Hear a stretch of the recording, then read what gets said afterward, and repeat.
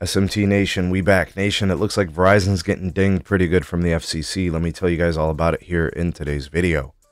Before we get going here with the content and the commentary, please do like and share this video. Subscribe if you're new here.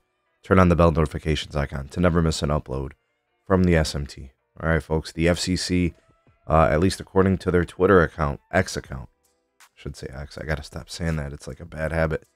According to their X account, on one of their most recent posts here, June 25th is the date, time of this recording, and 11:39 a.m., so just 10 minutes ago.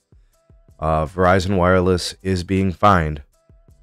This is a civil penalty to settle an investigation in which they had 911 call failures failing in 6 different states. Something that the FCC appears to take very seriously is the ability to serve the 911 scenarios. 911 outages, non-negotiable. Obviously, I feel the same way the FCC does in this.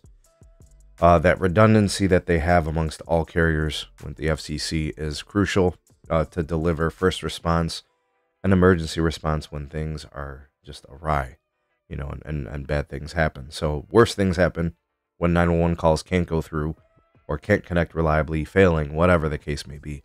So Verizon's getting fined to the tune of $1 million for this failure to a company the size of Verizon that has a massive market cap and generates, you know, basically prints cash. I don't think it hurts them. Obviously, they want to avoid that. I mean, $1 million is not nothing.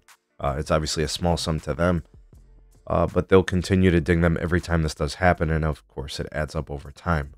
Verizon probably just looks at it as the cost of doing business. I'm not sure how many times Verizon has been dinged for this in the past.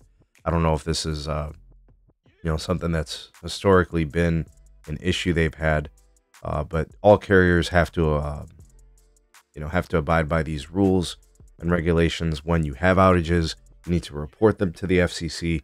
Mitigation efforts have to take place, and you know, those fixes have to happen. So bad on Verizon. Hopefully they learn from this, they fix the error, and they respond accordingly for the next time something like this does occur. If you have any opinions or thoughts on this, please do drop them in the comment section. While the voice of the people, the SMT Nation, let your voice be heard.